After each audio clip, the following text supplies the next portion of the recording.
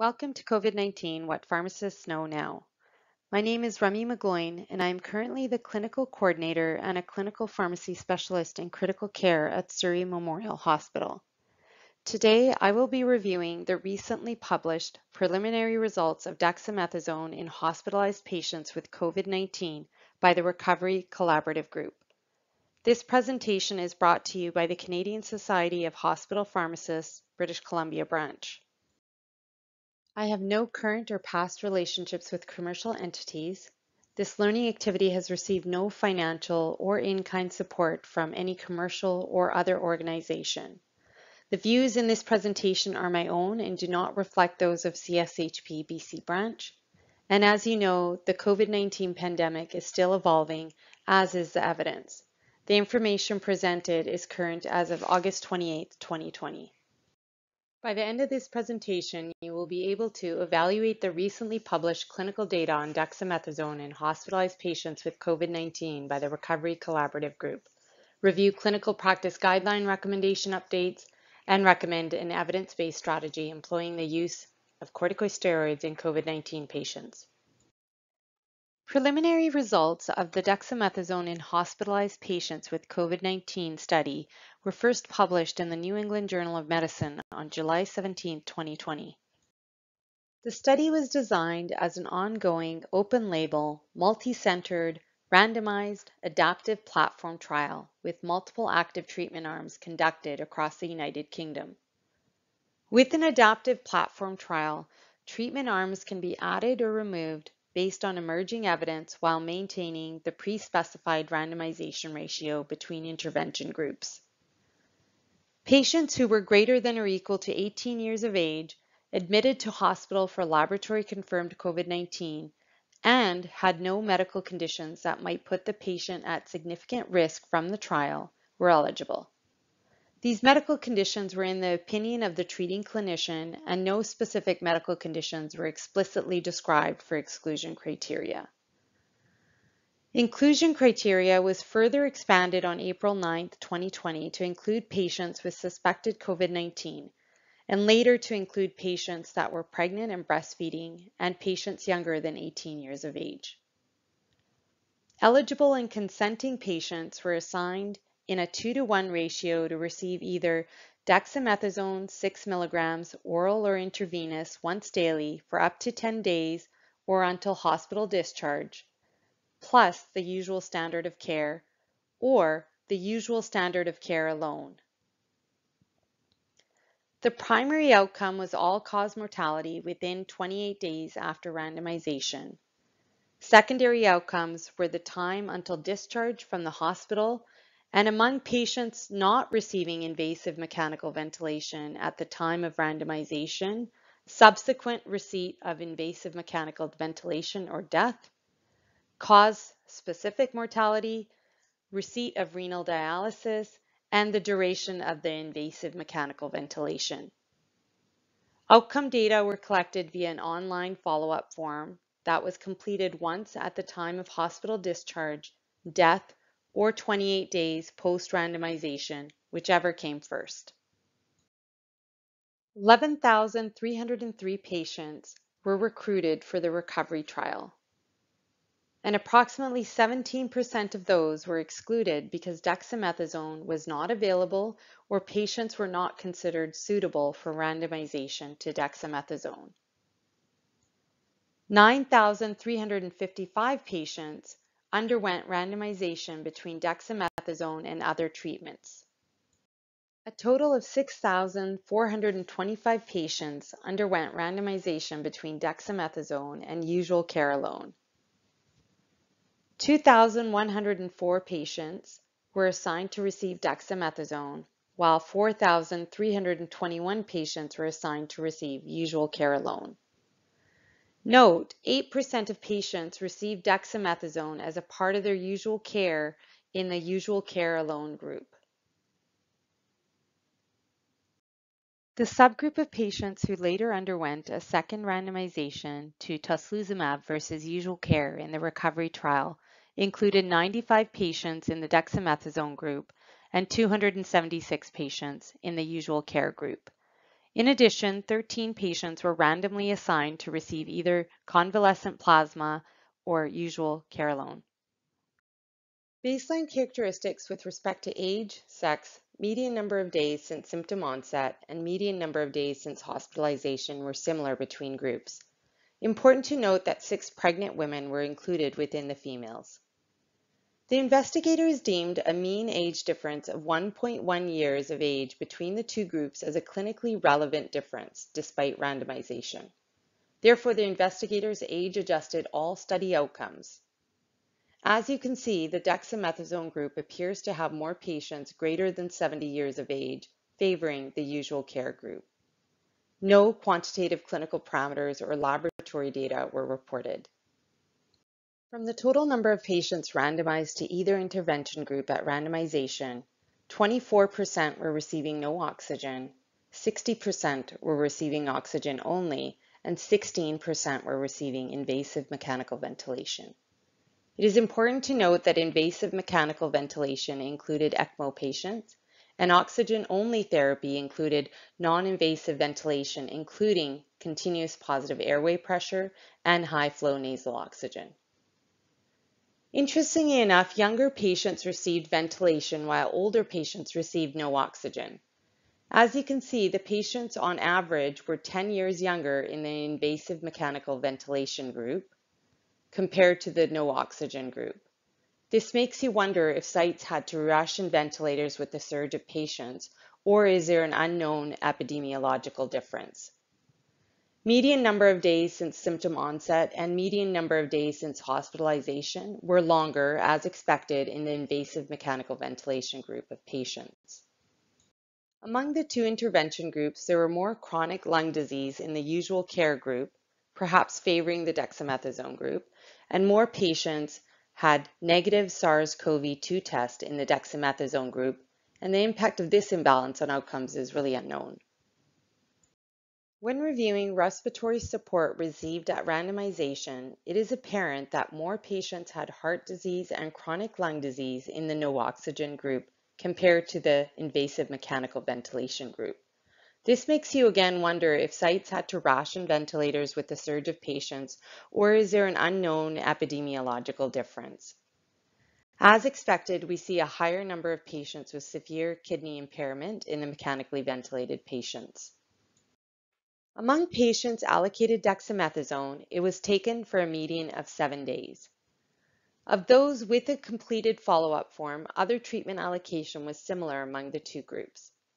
Again, it is important to note that after remdesivir became available in the United Kingdom on May 26, 2020, the drug was administered to 3 patients in the dexamethasone group and 2 patients in the usual care group, which is not reflected in this supplementary table.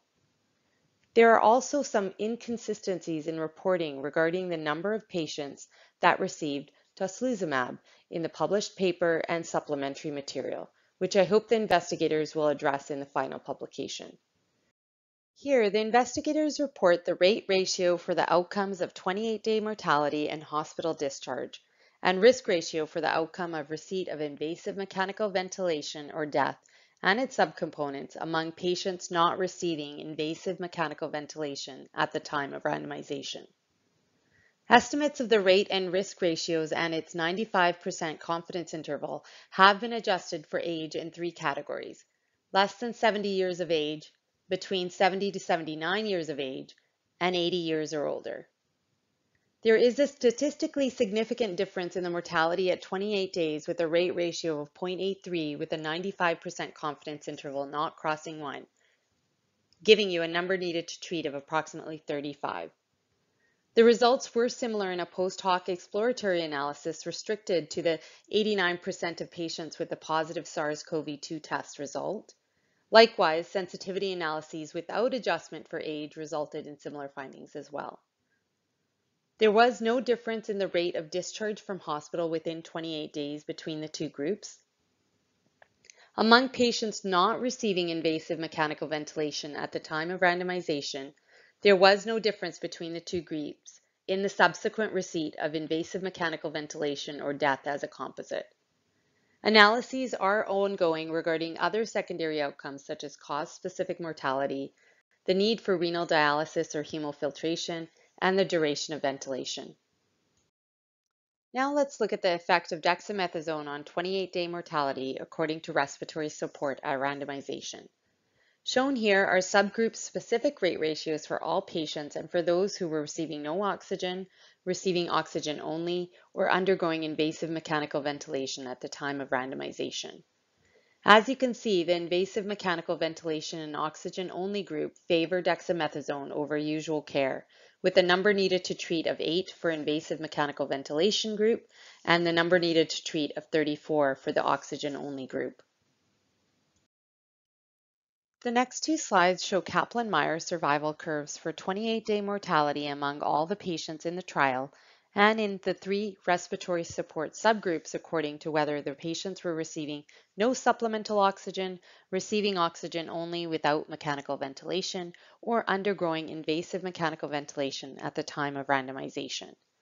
It is important to note the Kaplan-Meier curves have not been adjusted for age. The rate ratios have been adjusted for the age of the patients in the 3 categories of less than 70 years of age, between 70 to 79 years of age, and greater than 80 years of age. As you can see, the benefit is seen early within 7 days of randomization when looking at all patients on the left-hand side. However, this benefit and the mortality benefit is not translated to the no oxygen group on the right. This may be due to the fact that the patients were older and had more comorbidities such as heart disease and chronic lung disease in the no oxygen group. When we look at the invasive mechanical ventilation group on the left-hand side, the mortality benefit is seen early within 7 days since randomization, and the two groups further diverge as days since randomization increase. On the right-hand side for the oxygen-only group, which included non-invasive ventilation such as continuous positive airway pressure and high-flow nasal oxygen, also shows mortality benefit over the days since randomization.